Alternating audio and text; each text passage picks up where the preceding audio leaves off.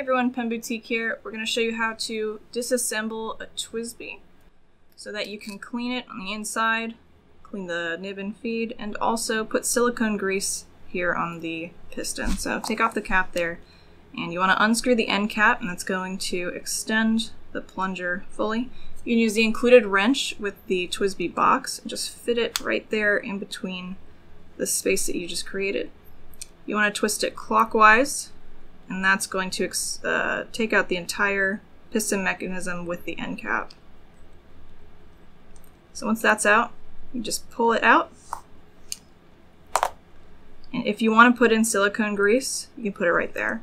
To take out the nib, it's just a friction fit, which means you can just pull it right out with the feed.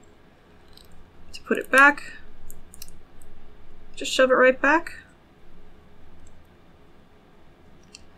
And you want to make sure that you're using the wrench to twist it back, because you don't want to get it into a position where you can't unscrew it again. So twist that counterclockwise until it's tight again, and then your TWSBI is all back to normal. And there you go.